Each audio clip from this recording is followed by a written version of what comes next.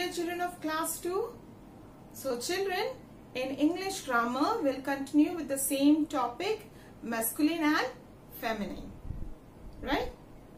Okay. We will do some written exercise. So children, from your English grammar book, page 14. Fine.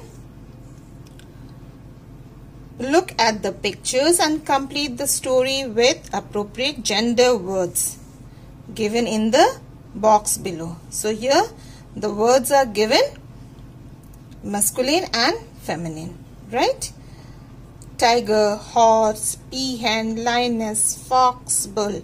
So we have already done, you know the opposite gender of all these words, right?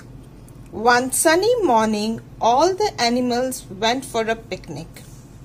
A lion and the dash brought burgers.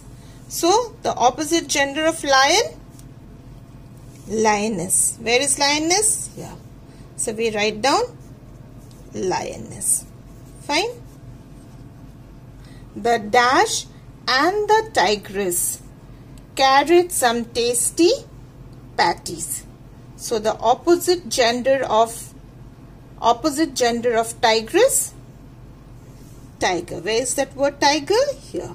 So put a tick mark here and write tiger. Fine. The dash and the cow got a jar of milk.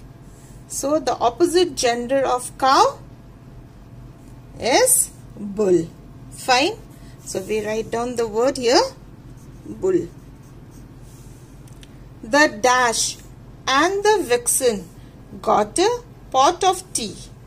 So vixen, we know the word. So the opposite gender of vixen, look here, is fox. So we write down the word fox. The animals found a cart to carry the food. The dash and the mare agreed to pull the cart. So the opposite gender of mare is horse. Fine. So we write down the word horse.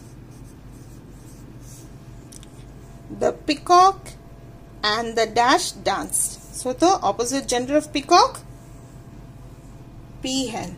Fine. So we write down here. Fine. So everyone enjoyed the picnic. Fine. So we have done the lesson. We have done the classwork on gender words. Right? We'll meet again in the next class.